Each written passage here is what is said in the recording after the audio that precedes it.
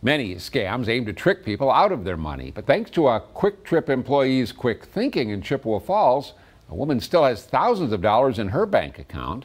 Last week, store leader Jen Engaldo says a customer came into their Kwik Trip on Woodward Avenue trying to buy $2,000 in Apple gift cards. Engaldo told the woman their store policy only allows $500 in gift cards per day, per guest. But the woman was adamant about buying them.